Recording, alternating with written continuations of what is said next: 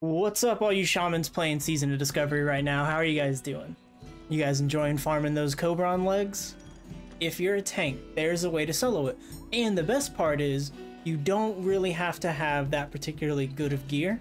A lot of this stuff is very easy to get. My character in particular hasn't even done Black Fathom Deeps a single time. There's really nothing you need aside from the Black Fathom boon buff. That makes this very easy. What you're going to do is you're going to run, and your two main abilities that you're going to be casting are Frost Shock, which you want to use sparingly because it's a lot of mana, and then you're going to be using the Slowing Totem a lot, at a couple times where the mobs will be grouped up, and you'll slow them to try and get ahead. You will be Frost Shocking some of these Crocolists sometimes. I typically don't do this first one, but the reason I want to show you this run in particular, not because everything went well, actually it's because everything went wrong. And I'm showing you this one for two reasons. Because I want to show you guys that it's easy to still do this even if you make a lot of mistakes. Hopefully give you guys a little more confidence in doing it yourself. And then also to show you that the gear you need to do this isn't really that high. Like, I do have a lot of SFK gear. I do have most of the other stuff from WC. It was mostly just the legs I needed. See, I put a slowing totem right there and I keep it moving, keep running. Then we're gonna ignore this elf here, this druid. Just ignore it, let it cast. Try and line of sight it right here while you frost shock that snake. Run across. Yes, but here I make a lot of mistakes. I get dazed twice, I believe. I think I get dazed here because I turn my back to the mobs. Big mistake. Check out my previous video, Cards Declassified Hardcore Survival Guide, to see why this is a mistake. The health's getting low. In this run, you're going to want to bring a lot of health potions because if you get dazed a single time on this way over, it's pretty much guaranteed you're going to need to pop a health potion. But you're still okay. There's no need to panic. Even right now, I'm surrounded by mobs, 34%, 20% HP, 17%. I was fine. Pop a health potion, slow them. That's where I drop a slowing totem. Then you're going to run to the back right here in this corner. Jump, jump, jump, jump, jump. Spam the spacebar. And then from here, it's pretty much a survival game. Keep your water shield up, and then constantly spam little light heals. Try and conserve your mana a little bit in case you get a couple blasts. Sometimes you'll see other druids in the back casting lightning bolt, like you can see in this particular pool. It did happen. Then they reset.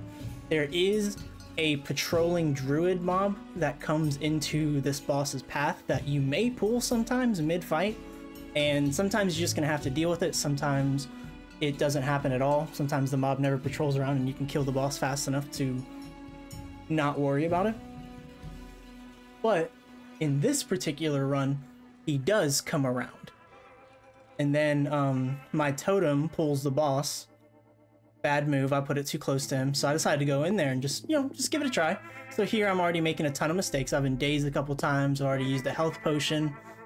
Now I'm just trying to hop into the fight, and we have the patroller coming in with the healing touch.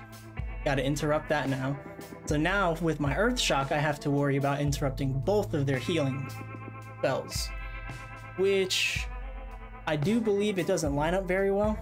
Now, the thing about this fight is most of the time you can run back up that corner in order to reset if you really need to. It won't be very consistent though, which is the problem, which you'll see here.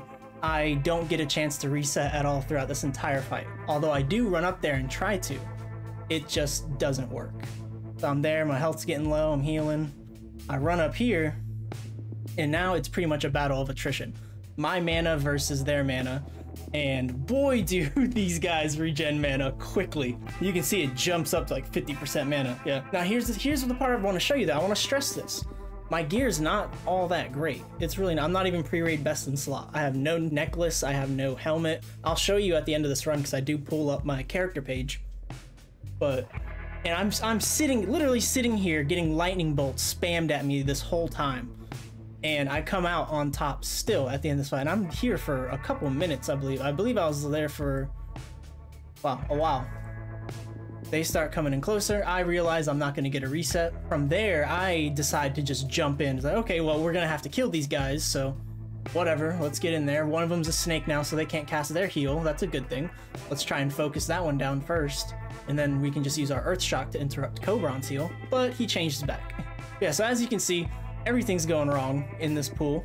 There's sometimes like I accidentally even heal my totem instead of me. I promise you it's really not that difficult, although it does seem intimidating while you're doing the initial run to the boss, and maybe the first time you're fighting him and you see your health getting low, you might panic a little bit. The most I can say is just try not to. This guy might run and pull the others, which is a nightmare scenario. So if he starts to run, set down a slow totem, which you can see I did, it just didn't hit him, it hit the boss instead. Try and slow him however you can. I could have used a frost shock, probably should have. And then after that, it's just me and the boss, mano y mano. And he's really not that scary. Honestly, just interrupt the lightning bolt, interrupt the heal, and burn him down.